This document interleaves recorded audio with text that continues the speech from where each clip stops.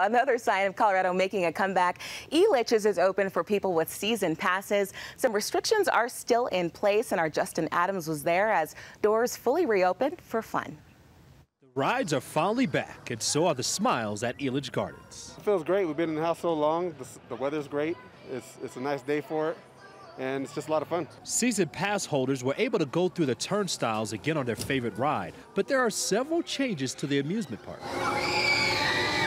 We have social distancing measures in queue lines on rides, so you'll see 6 feet markers on the rails as opposed to on the ground in most places. The rides are sprayed and wiped down after every cycle. Masks are mandatory as 3,200 guests are allowed in the park at once. This comes out to about 18% of capacity. Here's how they will keep track of that number. We have a technology system at the front that scans tickets and season passes that keeps track of how many people are here, and then we have a scanner on the way out that keeps track of the guests that are exiting. So we constantly have a number of how many people are in the park at one time and then how many people have been here all day. The hope is that the capacity limit will continue to grow, allowing more people to enjoy a day of summer at the park. I just hope that everyone just kind of brings smiles back to people's faces and the excitement of summer. The grand opening for Elitch Gardens will be next Saturday for the general public, and you have until May 23rd to reserve your ticket. Also, they're hiring for jobs as well. You have to be 16 and older, but jobs are starting at $14.77, and they need over 1,000 people to come here